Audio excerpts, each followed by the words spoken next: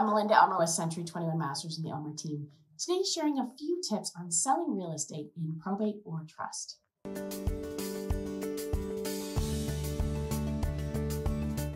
Hi, I'm Melinda Elmer, and thank you so much for watching. Over the last 20 years, I have spent a lot of time selling properties in trust or probate, and I wanted to share a few things that I thought were really important to know when selling a home that is in probate situation or trust sale. Frankly, being in charge of administering an estate can be a lot of work and a thankless job at best. There are a lot of things to navigate, and you receive no training in this.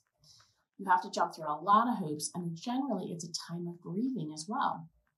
Hiring the right probate or trust attorney and hiring the right real estate agent can make a world of difference. A professional agent like myself will have a team of vendors that can provide repairs, inspection, estate sale services, and cleanup services.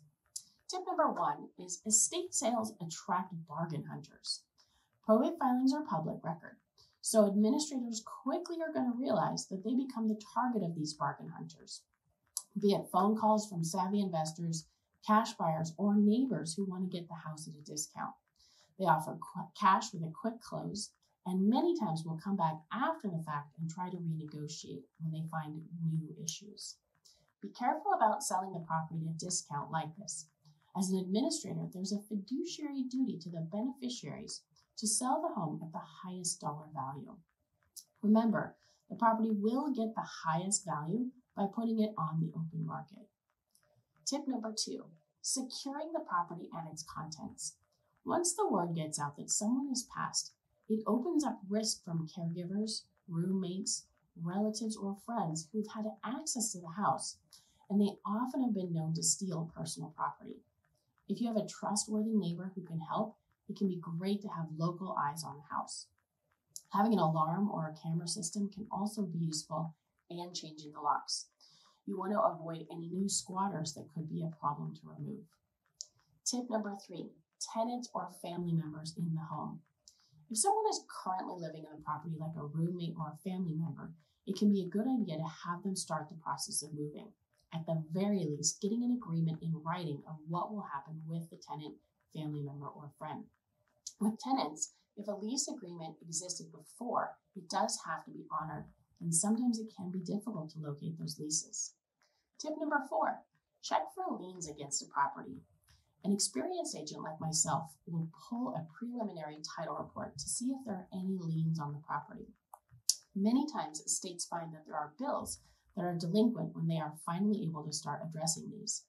They can be reverse mortgages, utility liens, tax liens, solar liens, or even regular mortgages.